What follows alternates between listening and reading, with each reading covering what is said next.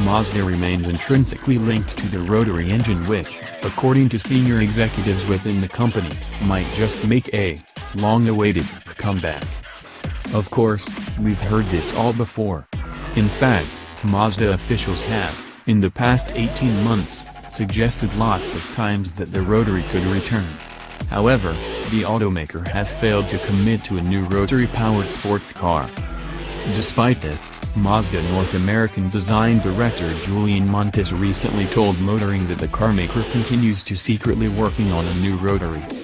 "When I go to Hiroshima, there are some buildings where I'm not even allowed to go, where you know they're working on something that they truly trust is the future. There's such passion, and they're protecting it to a point where I can't even have access.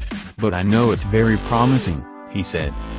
According to Montes, revising the rotary engine into something suitable for strict emissions regulations has become somewhat of a passion project for the company.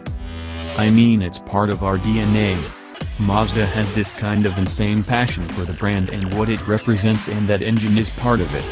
Kogai, Mazda CEO, mentioned many times that we would only come out with it when it's ready and when it makes sense. For the past 15 years they've never stopped working on rotary. "I know they're working on it extremely hard, and with considerable investment behind it," he said. In October, Mazda confirmed that the rotary will return in 2019 but act as a range extender for an electric model.